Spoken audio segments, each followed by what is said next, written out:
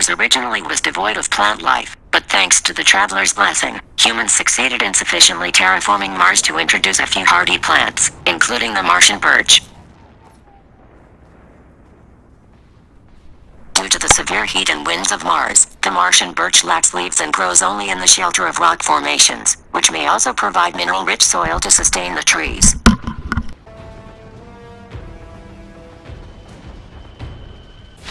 Perhaps the absence of such rock formations explains why the birch does not grow in the ruined city of Freehold. Interestingly, there's no record of Golden Age humans cultivating the birch there.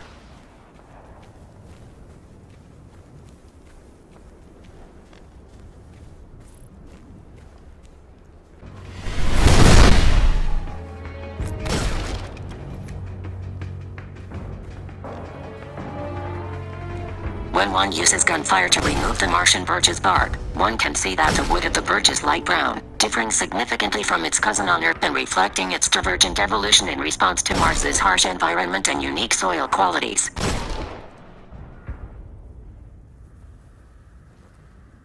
The contrast in color becomes even clearer when comparing the results of firing on a rock with the results of firing on the birch. Although the bark is darkened by the powder burn, the brown color shows through.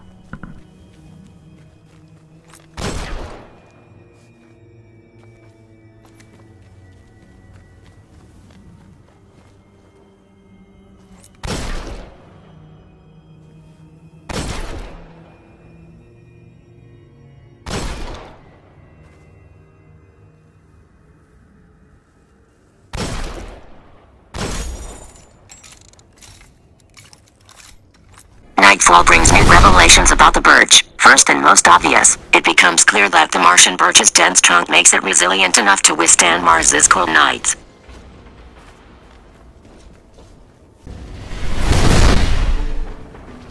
Second, one can see that the Cabal find the birch to be a useful landmark by which to set up camps and bases, as well as a marker by which to navigate. For those reasons, the Cabal illuminate Martian birches at night. It is also possible that the Cabal light them up for aesthetic reasons.